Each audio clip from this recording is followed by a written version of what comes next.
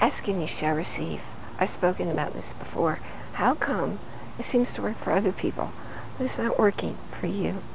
Hi, I'm Bierman. I'm very glad you came by here today, and you can find me at Thrive, Don't Just Survive.com.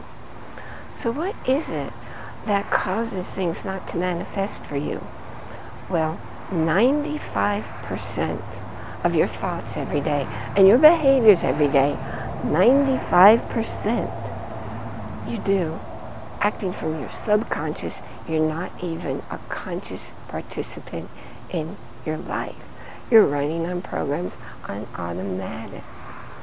So when you're asking for something, you consciously might want to get rid of a painful condition, a situation, but it's the subconscious programs running contrary to that result won't let it happen. Rarely, but sometimes it might be in your awareness. For instance, someone came to see me, she wanted to quit smoking.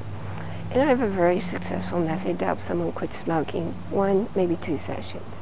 She came back to see me for the 2nd session and said, I don't want to quit smoking. Why? Because so long as she was smoking, she had this fear that she was developing lung cancer. And when she shared that with her family, they rallied around her. She hadn't been close to her family in years.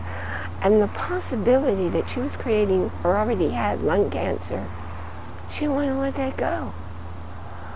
So she was running programs that wouldn't let it happen, no matter how powerful the method was that we were using. Sometimes a method won't clear.